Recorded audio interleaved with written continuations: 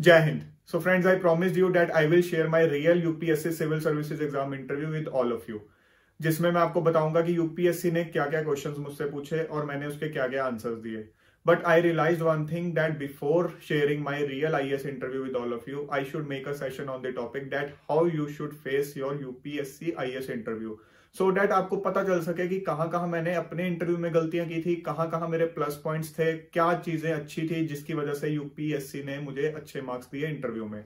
So let us start with this session on the topic that how you should face an IAS interview. So the foremost important thing is that you should be full of energy and confidence on the day of your interview. वो कैसे possible होगा? वो तभी possible होगा अगर आपने अच्छे से इंटरव्यू की प्रिपरेशन की है, आपने मॉक इंटरव्यूज दिए हैं. कभी भी ये मत सोचना कि मैं एक अच्छा पब्लिक स्पीकर हूं, मैंने बहुत डिबेट्स में पार्टिसिपेट कर रखा है, मैंने ऑलरेडी बहुत सारे इंटरव्यूज क्रैक कर रखे हैं, मैं ऑलरेडी कॉर्पोरेट में काम करता हूं, प्रेजेंटेशंस देता हूं, तो मुझे बिल्कुल भी मॉक इंटरव्यूज की जरूरत नहीं है. हर इंटरव्यू एक यूनिक इंटरव्यू होता है. हर इंटरव्यू में आपके अलग ट्रेड्स, आपके अलग कैरेक्टरिस्टिक्स जज किए जाते हैं. सो आपको पता चलना चाहिए कि जिस इंटरव्यू को आप फेस करने जा रहे हो वहां क्या क्या चीजों पे एम्फोसाइज किया जाएगा, किन किन चीजों को एनालाइज किया जाएगा. सो उसके लिए बहुत जरूरी है कि आप मॉक इंटरव्यूज दो. And mock interviews will be beneficial for you only when you will overcome the shortcomings highlighted by the mock interview panel. ये नहीं होना चाहिए मॉक इंटरव्यू दे आए और जो उन्होंने शॉर्टकमिंग्स बताई है उन पे काम नहीं किया. उन पे काम करो, अगला मॉक इंटरव्यू फेस करो, फिर उसमें कुछ शॉर्टकमिंग्स बताई जाती हैं तो दोबारा उन पर काम करो, फिर मॉक इंटरव्यू फेस करो. जब फाइनली आपको लगे कि अब मैं परफेक्टली रेडी हूं फाइनल एक इंटरव्यू फेस करने के लिए, तो आपके अंदर अपने आप एक पॉजिटिव एनर्जी, कॉन्फिडेंस आ जाएगा अपने इंटरव्यू में बेस्ट देने के लिए. सो बहुत जरूरी है कि आप मॉक इंटरव्यूज फेस करो सबसे पहले.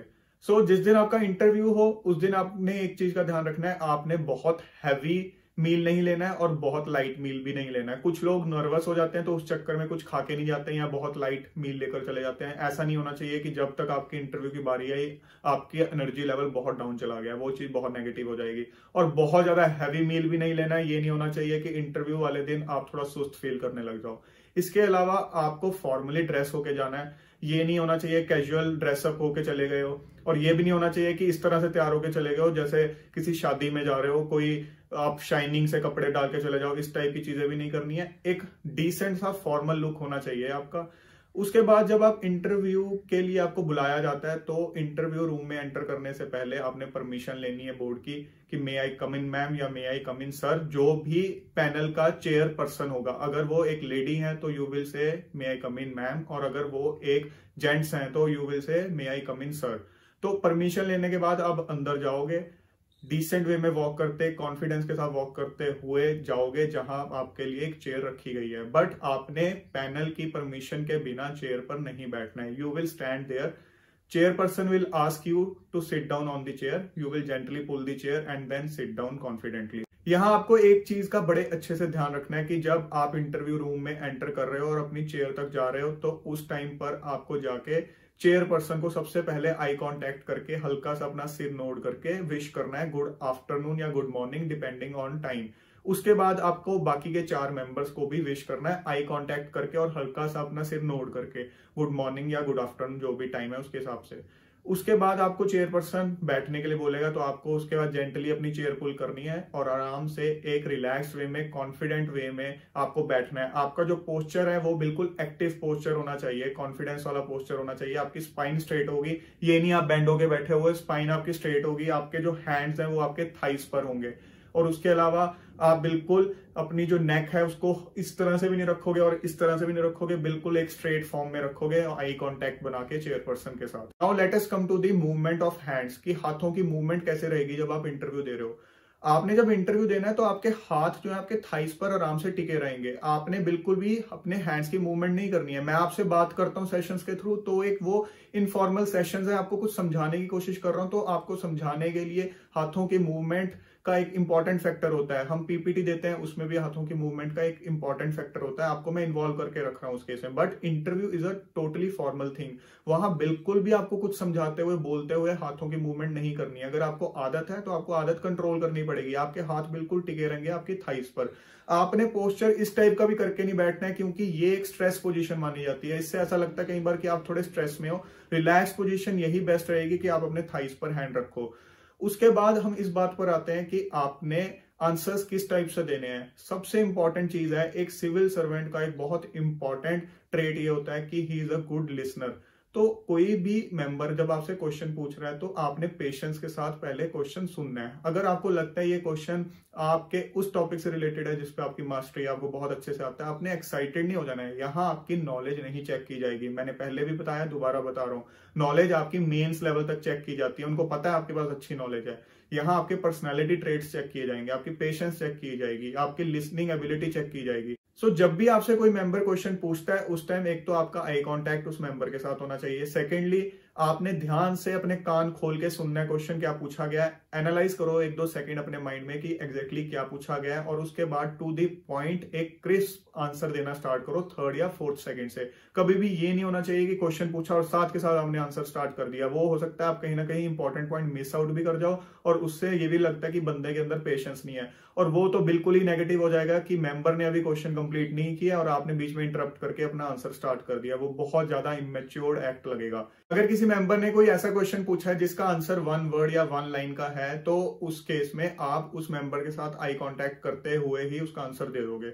बट अगर कोई ऐसा क्वेश्चन पूछा गया है जिसमें आपको किसी टॉपिक को या किसी चीज को एनालाइज करना है या किसी इश्यू पर अपना ओपिनियन देना है, जिसमें आपको पता है थोड़ा लंबा आंसर होने जा रहा है, तो जिस मेंबर ने क्वेश्चन पूछा है उसको आप सेंटर एज्यूम करके बाकी मेंबर्स के साथ भी आई कांटेक्ट करते चले जाओगे। जैसे हम एक पब्लिक स्पीच देते हैं तो उस केस में हम ये नहीं सोचते हैं कि सिर्फ और सिर्फ सेंटर में हम देखेंगे और बाकी की ऑडियंस को हम टारगेट नहीं करेंगे। हम सबकी तरफ इंटरेक्ट करते रहते हैं, सबकी तरफ हम देखते चले जाते हैं, सबके साथ आई कांटेक्ट रखते हैं, सबको इन्वॉल्व रखते हैं। उसी वे में इंटरव्यू में जब आप एक लंबा आंसर दे रहे हो तो आपको 5 के 5 मेंबर्स को इन्वॉल्व रखना है, सबके साथ आई कांटेक्ट करते रहना है, ये बहुत जरूरी है। उसके अलावा आपके जो आंसर्स हैं वो शॉर्ट होंगे, क्रिस्प होंगे, टू दी पॉइंट होंगे।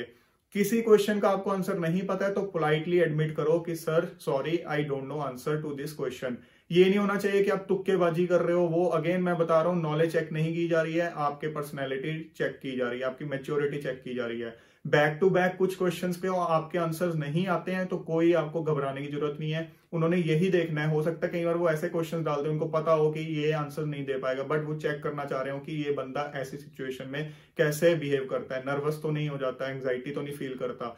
यही चीज उन्होंने चेक करनी है। अगर बैक टू बैक कुछ क्वेश्चंस के आंसर नहीं आते हैं तो पोलाइटली एडमिट कर लो कि नहीं आते हैं। नर्वस नहीं होना, अपना कॉन्फिडेंस बिल्कुल भी लूज नहीं करना है आपको। और इन केस आपने बैक टू बैक आंसर्स दे दिए, बैक टू बैक क्वेश्चंस आपको आते थे, तो उस केस में आपको ओवर एक्साइटेड नहीं हो जाना है। आपको अपने आप को ओवर कॉन्फिडेंट बिल्कुल भी शो नहीं करना है। किसी भी सिनेरियो में आपको अपने इमोशंस नहीं दिखाने हैं। ये नहीं शो करना है कि मैं नर्वस हूं या मैं ओवर कॉन्फिडेंट हूं। यही चीज उन्होंने चेक करनी है कि ये बंदा अपने इमोशंस को कंट्रोल कर पाता है या नहीं कर पाता। लाइफ में जब वर्क प्रोफाइल में इसको नर्वस सिचुएशंस मिलेंगी, पैनिक सिचुएशंस मिलेंगी, उस टाइम कैसे रिएक्ट करेगा। अच्छी सिचुएशन, हैप्पी मोमेंट्स मिलेंगी, उस टाइम एक बच्चे की तरह रिएक्ट तो नहीं करेगा। ये सब चीजें, ये मैच्योरिटी लेवल वो चेक करना चाहते हैं। अपार्ट फ्रॉम दिस आपको अपने आंसर्स में पॉजिटिव एटीट्यूड दिखाना है, बिल्कुल नेगेटिविटी नहीं दिखानी है।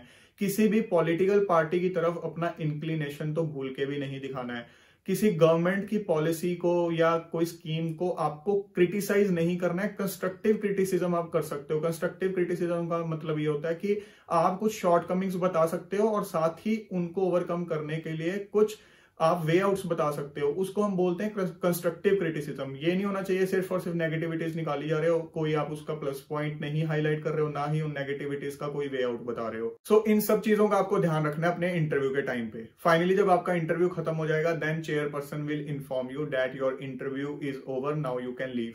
तो सबसे पहले आपने चेयरपर्सन को हल्का सा अपना सिर नोड करके थैंक यू बोलना है, और टर्न बाय टर्न बाकी के 4 मेंबर्स को भी आपको थैंक यू बोलकर जाना है। आराम से उस टाइम अपनी चेयर से उठो रिलैक्स वे में, उसके बाद हल्का सा चेयर को वापस पुश करो और साइलेंटली रूम से बाहर आ जाओ। आप इन सब बेसिक चीजों का ध्यान रखोगे अपने आईएएस इंटरव्यू में, तो आपको हाई मार्क्स स्कोर करने से कोई भी नहीं रोक सकता है। जब आप मॉक इंटरव्यूज दोगे तब इन चीजों को ध्यान में रखते हुए देना, आपकी प्रैक्टिस हो जाएगी बहुत इजीली और आपके अंदर कॉन्फिडेंस भी आ जाएगा। बहुत जल्दी अब मैं एक सेशन बनाऊंगा अपने रियल आईएएस इंटरव्यू पे, जिसमें मैं अपने क्वेश्चंस और आंसर्स बताऊंगा जो कि यूपीएससी इंटरव्यू में मुझसे पूछे गए थे। जब आप आज के सेशन के साथ उस सेशन को रिलेट करोगे, आपको समझ आ जाएगा कहां मैंने गलतियां की थी, कहां मेरे प्लस पॉइंट्स थे और क्यों मुझे ओवरऑल अच्छे मार्क्स मिले। सो फ्रेंड्स, आपको कभी भी आईएएस इंटरव्यू से घबराने की जरूरत नहीं है। किसी की बातों में आके बिल्कुल भी आपको डरना नहीं है। बस ये कुछ बेसिक चीजें ही आपको ध्यान में रखनी है। So friends, I hope that in today's session you have learned many new and important things. So always stay confident, keep working hard, stay inside your home, stay fit and healthy. जय हिंद।